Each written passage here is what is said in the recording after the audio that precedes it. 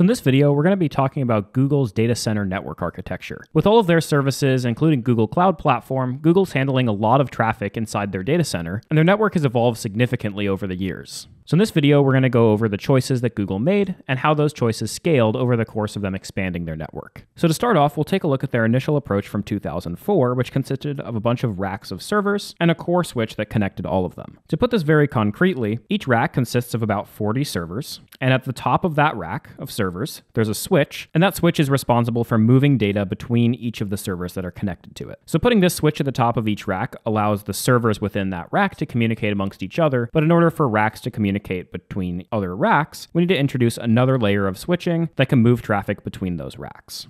For now, we're going to assume that this is all a single layer 2 network. So this means that the core switch and the top of rack switch don't have to worry about IP packets, they only have to worry about Ethernet frames. So the switch's job is to take network traffic that comes into it and then figure out, based on the destination MAC address, which port the data should come out of on that switch. If you're rusty on some of these networking topics, be sure to check out our networking fundamentals video on interviewpen.com. All right, so we were actually oversimplifying our core switch a little bit. Google at this time actually used 4 core switches, and each top of rack switch connected to every single one of the core switches. So again, each top of rack switch connects to all 4 core switches, and each core switch connects to every single top of rack switch in the cluster. In comparison with our single core switch approach, this does a couple of things. First of all, it creates redundancy. So we don't have to worry as much about a core switch failing because we have 3 other core switches that we can use to switch traffic between these top of rack switches. This also increases our bandwidth by a factor of 4. So let's say I want to send traffic between these 2 top of rack switches, and each one of these lines can support 1 gigabit per second. If I have 1 core switch, all I can do is send traffic at 1 gigabit per second through that core switch and to the other top of rack switch. However, if I have 4 core switches, I can send 1 gigabit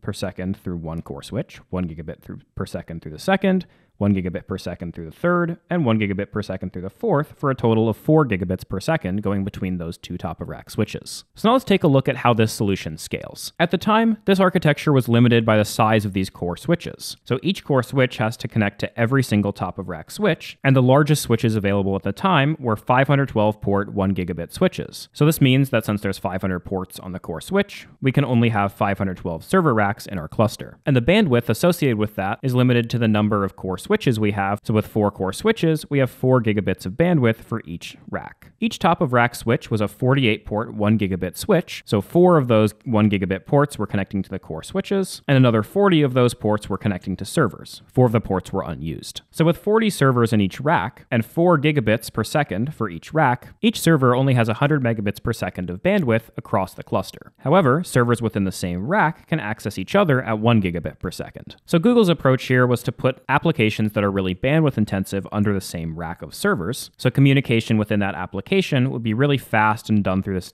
single top of rack switch. And then any data that needs to go across the cluster can go through these core switches. However, this solution doesn't always work. A really good example here is distributed storage. So if we have an extremely large scale storage system in our data center, we want to spread that storage system across multiple fault domains. So a rack is a fault domain because if power goes down for one rack, that problem might not affect other racks. Furthermore, a row of server racks is also a fault domain because a number of racks in a row might be connected to one power circuit. The result of this is that we want to distribute our storage across the cluster. So in a simple example, we'd have one storage server on every single rack in the data center, and that limits the scope of the problem to our storage system as a whole if one rack goes down or even one row of racks goes down. However, it also means that servers in one rack are going to be frequently accessing data that isn't local to that rack. For example, let's consider this one server here, and let's assume that it has storage distributed across all of these storage servers. If we have 512 racks, 99% of traffic is going to be sent across the cluster to different racks through these core switches. Accessing storage is actually 50% of the bandwidth used in Google's data center, so these core switches simply don't have enough bandwidth to support this use case. So the only way to fix this with the current approach, since we're limited by the size of these switches, is to simply add more core switches. However, this would be a wiring nightmare. If we wanted to 10x the bandwidth in our system, we'd need 40 core switches, and every single one of these top-of-rack switches would have to be connected to 40 different switches, meaning 40 different cables times 512 racks. That's a lot of cables. So the way to make this scale is to add another layer to the network. So now instead of having a single core switch layer, we have a spine layer and an aggregation layer. And instead of using those 512 port 1 gigabit switches, we're now using 32 port 10 gigabit switches that are designed custom by Google. At the time, 32 port 10 gigabit switches were not very common, and Google actually used custom line cards with 8 ports each, and wired those line cards externally in such a way that it created logically a 32 port 10 gigabit switch. If you want to learn more about how Google designed this topology, you can read more about it in the paper linked in the description. So if we want 10 gigabits of bandwidth for each top of rack switch here, all we have to do is wire a 10 gigabit cable between the top of rack switch and this aggregation switch, and with 32 ports on the aggregation switch, we can connect to 16 top of rack switches and 16 spine switches. And then consequently, our spine switches, with their 32 ports, can handle connecting to 32 aggregation switches. So in this topology, we have 512 server racks aggregated down to 32 aggregation switches, and each one of those aggregation switches are connected to each of the 16 spine switches. By using this architecture here, where we have our aggregation switches connected to every spine switch, and likewise our spine switches connected to every aggregation switch, we enable an architecture that has uniform bandwidth across the cluster. So with our 10 gigabit link between our top of rack switch and our aggregation switch, we have 10 gigabits of bandwidth between top of rack switches on the same aggregation switch, and even at maximum capacity of every single rack of servers, we will still always have some path where we can send data through some spine switch and get full bandwidth to any other aggregation switch. To do this with our previous architecture using 1 gigabit core switches, we would have needed 40 core switches to manage all of this bandwidth, and each top of rack switch would have to be connected to all 40 of those. With this new architecture, each top of rack switch is only connected to a single aggregation switch, simplifying the wiring greatly. Now, one problem we have here is that we have a single point of failure.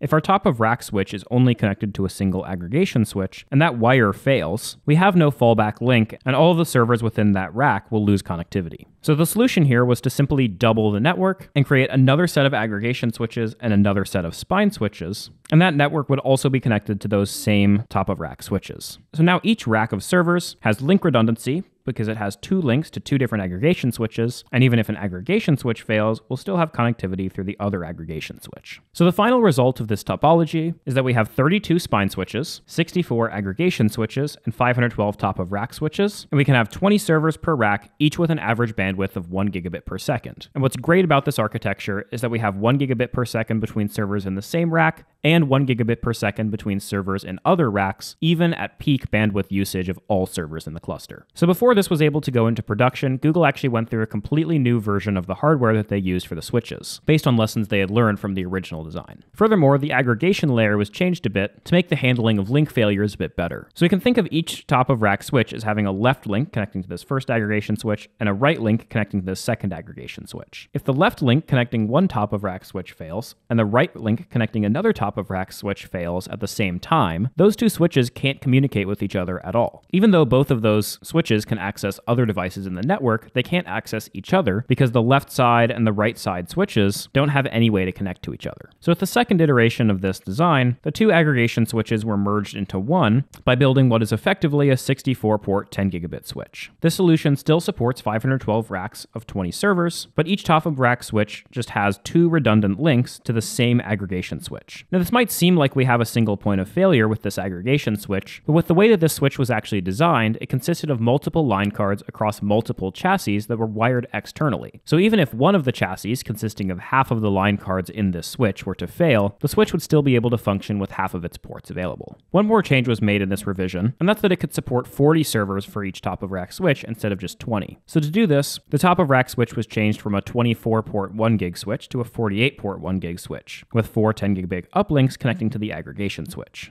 These 2 extra 10 gigabit ports were used to connect pairs of top of rack switches together. So this means that these 40 servers within this one rack could actually burst to using 20 gigabits per second to the aggregation switch, and also 20 gigabits per second through the other top of rack switch connected to it. So if one rack needed to use more bandwidth for a short period of time, it could actually burst up to 40 gigabits per second of traffic, even though the average bandwidth for that rack would be 20 gigabits per second. Throughout the years, Google has evolved this architecture in the same manner to support higher speed, higher density switches. So nowadays, Google's data center network is codenamed Jupyter, and it looks something like this. So we have 256 spine switches, 512 aggregation switches, and 8,192 racks supported. Instead of servers having 1 gigabit connections, they now have 10 gigabit connections to a top-of-rack switch, and each top-of-rack switch supports up to 48 servers in each rack. The other 16 10 gigabit ports on this top-of-rack switch are used to connect to 8 separate aggregation switches, connecting to each one using a dual redundant 10 gigabit link. So this means that 2 cables are run between this top-of-rack switch and each of the aggregation switches. Each set of 8 aggregation switches can support up to 128 racks of servers. Now each of these aggregation switches supports 64 40 gigabit uplinks, so each of these aggregation switches is configured to connect to 32 out of these 256